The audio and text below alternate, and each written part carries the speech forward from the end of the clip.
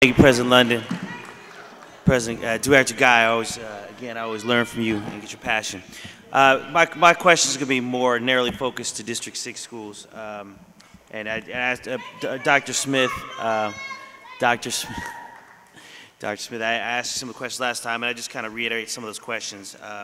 In terms of, and we had some Carl Monk parents tonight. I'm going to address some of those issues as well. But in terms of Burkhalter, it's not on this closure list for this year, but the goal is to get 380 students when they're currently about 180. There's no way they're going to get 200 students within a year, especially in that smaller school site. So really the game plan, it looks to be, if they're going to move them next year, what is the game plan for that? I mentioned last time at one point, I believe they did have 600-700 students on that campus. That's not realistic today's, we don't have that many students in the city today doing that. So I want to see what's happened with that. In addition, I had an opportunity to go to the Maxwell Park meeting last Saturday, and while Maxwell Park is technically in Dr. Yee's district, it's right across the street from District 6. Number of families live in. Should I get this one? Do that one instead. Number of families live in District 6, and there was a number of questions asked about why we're putting this great program, Melrose Leadership Academy, with the K-8 Spanish language immersion program. Well, why wasn't initially, so the question is, and obviously it's hindsight, but why wasn't it put initially at Maxwell Park to take advantage of larger economy scale, larger space? And, as Mr. Visnick pointed out, it's a large African-American population at that school, and I know the current Melrose leadership is pulling in a lot wider range of kids, because a lot of families want to have their kids learn other languages. Last week I was out of the country, and a lot of my cousins from Lebanon, they all speak 3 languages. And it's, we all need languages, and so that's an opportunity a lot of families looking at.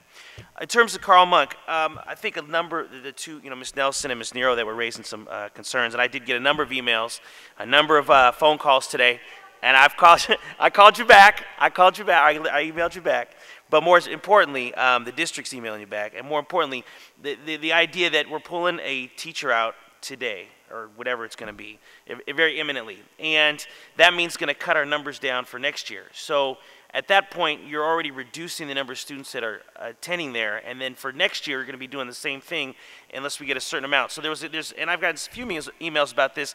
What is the balancing point of that? Because if we're going to keep undercutting teachers, and basically the enrollment's going to be depressed by our policies from what kind of the game and what it is. So I want some clarity on that one if I could. And again, a school like Carl Monk, where there's not a whole lot of students in the very immediate area, again, you have the large community college there, and there aren't a whole lot of stuff. So that is a school that is prided itself on drawing students from a wide area of a wide swath of East Oakland. But there are a lot of families that are in the general geographic area, but they aren't choosing Carl Monk, and so per se, they're going other places. But what would be the the option to balance our goal of having people live in the community, but yet be an open enrollment? I know Director Dobbins raved that. And that for a school like Carl Monk, which is a commuter school, quote unquote, but is still located physically in the hills, although the population is over 51%. So it's a Title I school, so it's not a traditional hill school population. But it is located, parents are driving there, parents are choosing there. We have people from outside the city that are going there. So those are kind of the issues I want to raise. And again, in the last question, last point was on, for Greenleaf Whittier that has made the choice to go K-8. Other schools have asked me, hey, well, why can't I get that? What do I need to do to get involved in that process? So that's kind of where I'm at.